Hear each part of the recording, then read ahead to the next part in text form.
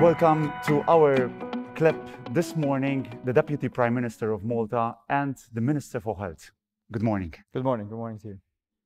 One could not have prepared for such an environment we are living in, a pandemic that has changed our life overnight.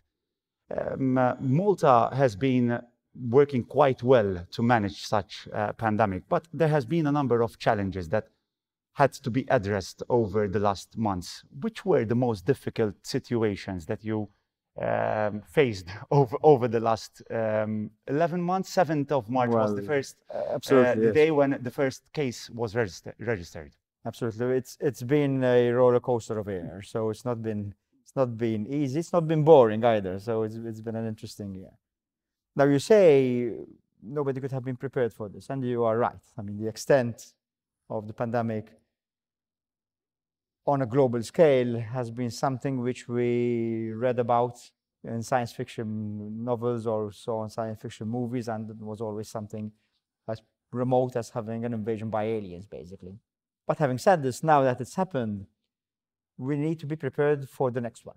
Hopefully we won't have another one in our lifetime, but you never know. So all around the world, and Malta included, we are, of course, still focused on the present pandemic.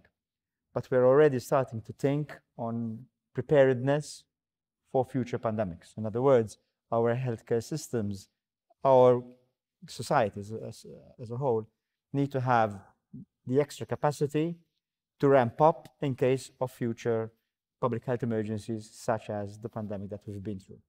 If you ask me which were the most difficult instances during this last year, I would say probably the first few weeks. So not even when we had the first cases here, even before that. So when we were seeing what was going on in North Italy, in Lombardia, in Madrid, where hospitals were just being overwhelmed, and we were unsure of the extent of the tsunami that was going to hit us. So we prepared a lot. We did a lot of infrastructure work. We trained a lot of staff. Hopefully, because we're still going through, we won't need all that we prepared for. And it looks like we won't, because things now are slowly starting to settle down.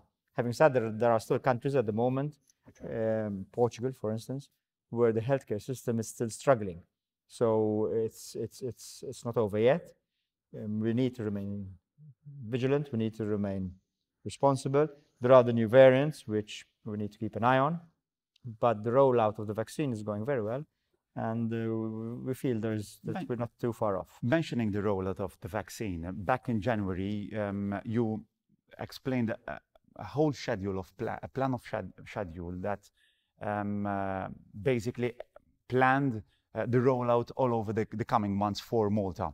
Are you still meeting the timeframes set? Actually, given that there has been a couple of issues lately with the distributors.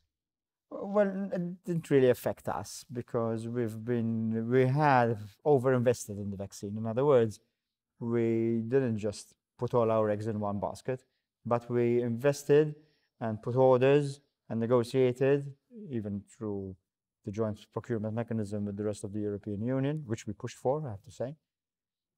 But we negotiated the significant volume of vaccine with different manufacturers. So it wasn't just a question of putting all our hopes on one company, but we literally over-invested. At the moment, with the 3 vaccine companies that are approved for distribution in the European Union, we have 2 million doses booked, which is enough to vaccinate the Maltese population twice over. And that's good, because we have enough to vaccinate, to give the first and the second dose. And in the event that there might be the need for a 3rd dose, for a booster dose, we have that as well. If not, then we will have excess vaccine doses, which we can distribute to citizens in other countries, because there are a lot of other people around the world who will not have the vaccine at the same rate that we are having it. I know it's difficult to predict the future, but Malta is part of the EU bloc.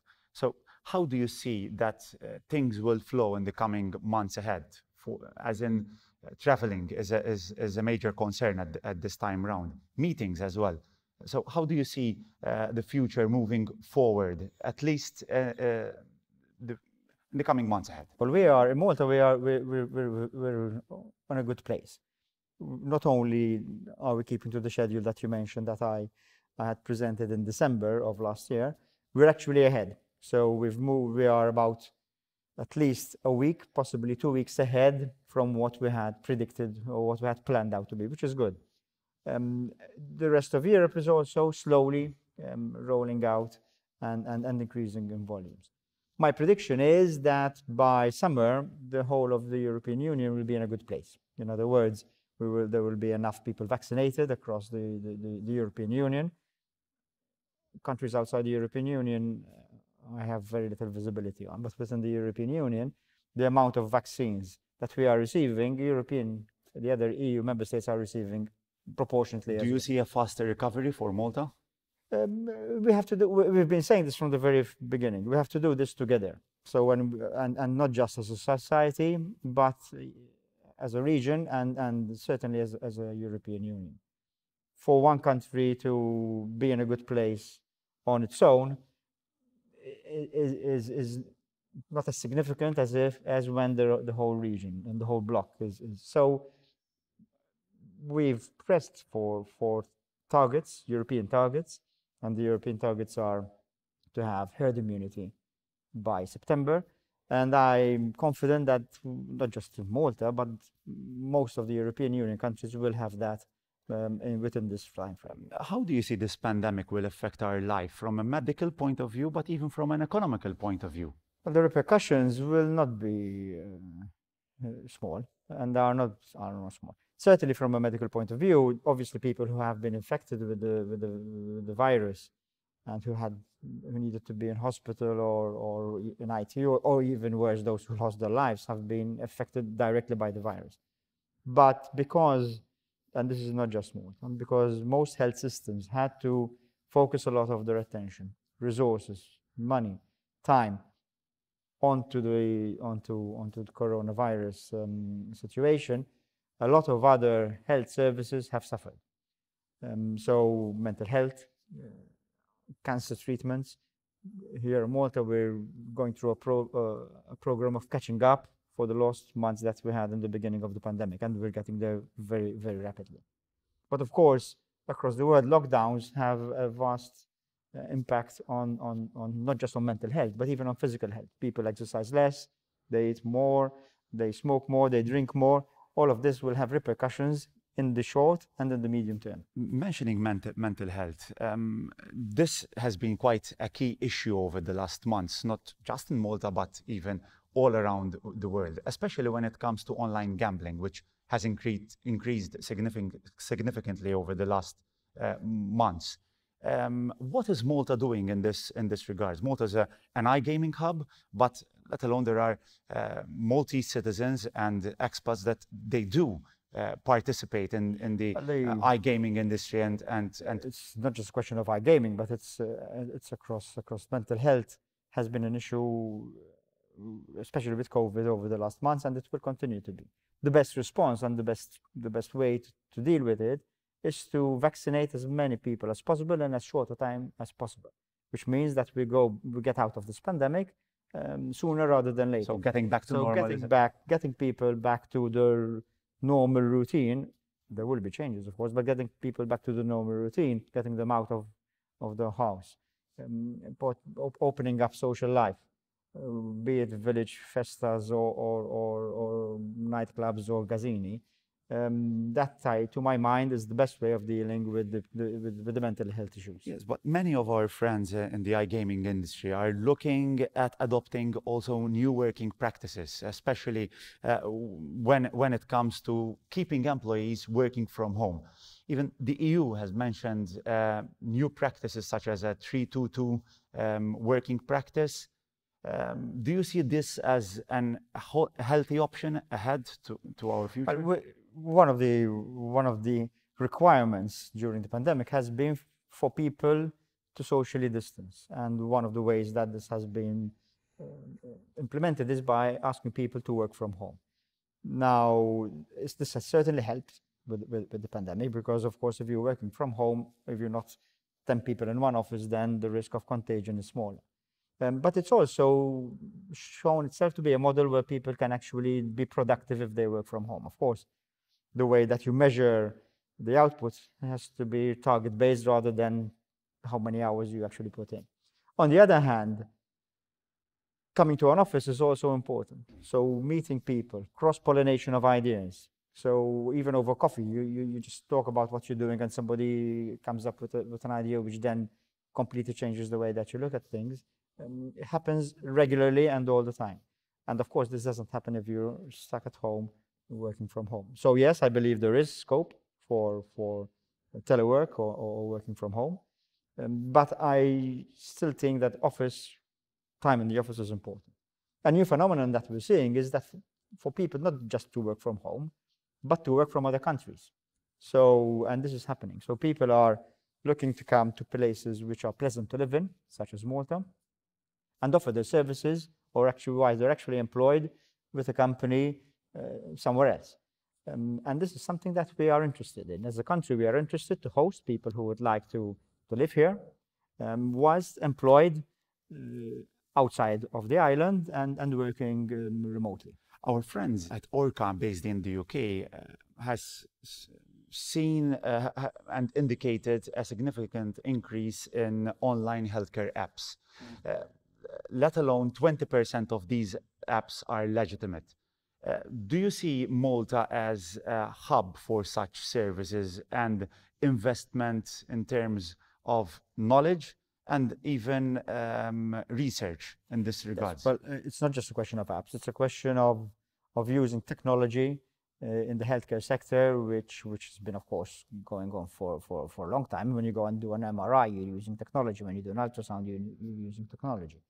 But the virtual or the digital revolution, the medtech revolution, if you like, has been accelerated during this last year of the pandemic. Again, I say most of it has been necessitated or brought about because of the social distancing phenomenon. For instance, we initially, it must have been March, April, we asked people to refrain from coming to outpatients or from visiting the doctors as much as possible to prevent contagion.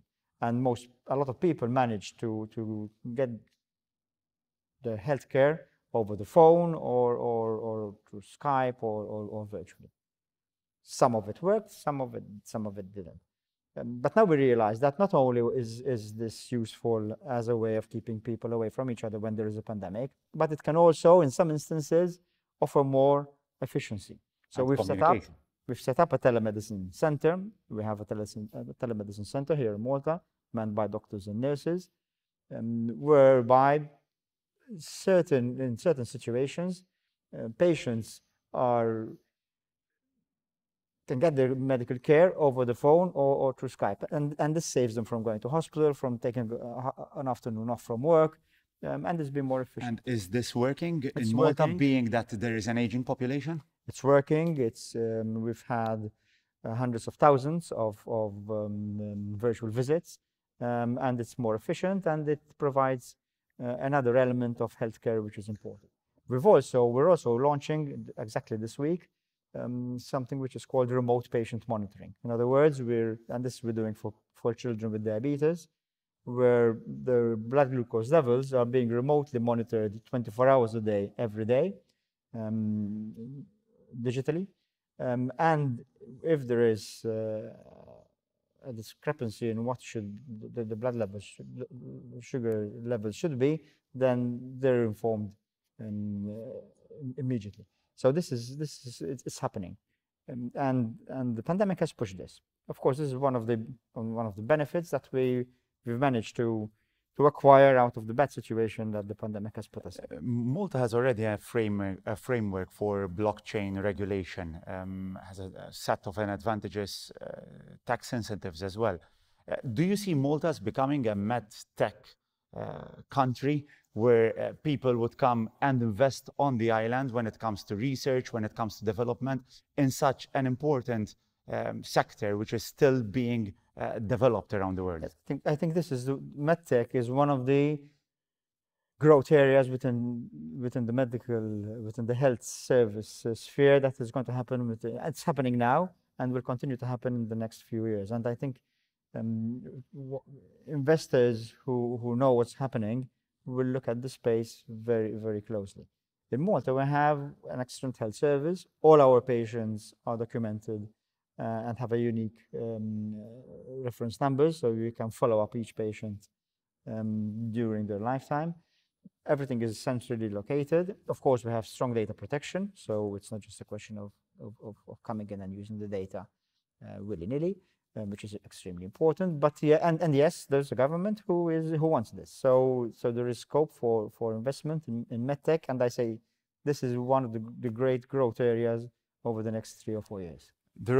Your role as health minister has been instrumental over the past months for Malta to move into this quite positive direction. But this time around, a year ago, you were contesting for party leadership. Do you see yourself contesting again sometime in your life? There isn't a vacancy, so I've been entrusted to look after the health of the nation, and that's what I'm doing. If there would be a vacancy? We'll see if that ever arises. Thank you very much for joining us this morning, and thanks for your hard work. Thank you very much. Thank you. Thanks for joining us next time round in the coming days.